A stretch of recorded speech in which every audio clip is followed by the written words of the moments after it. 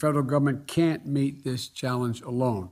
President Joe Biden called on the CEOs of Apple, Google, Amazon, Microsoft, and IBM to redouble their efforts to fend off ransomware and other cybersecurity breaches after a series of high-profile attacks on U.S. firms that hurt the economy far beyond just the companies that were hacked.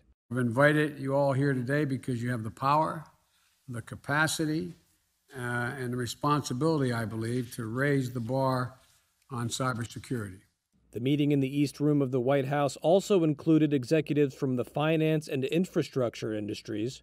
Cybersecurity has risen to the top of the agenda for Biden after recent cyber attacks on Colonial Pipeline, which led to a run on fuel at gas stations across the U.S. Southeast, on meat processing company JBS, which affected U.S. food supplies, on software company Kaseya, which paralyzed as many as 1,500 businesses that used its products, and on network management company SolarWinds, the worst ever cyber espionage attack on the U.S. government, which has blamed Russia for the breach.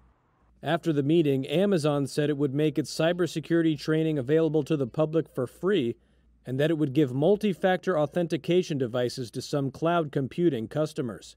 Microsoft said it would invest $20 billion over 5 years to speed up its cybersecurity work, a four-fold increase from current rates. Google said it was devoting $10 billion to cybersecurity over the next 5 years, but it was not immediately clear what, if any, of the figure represented new spending.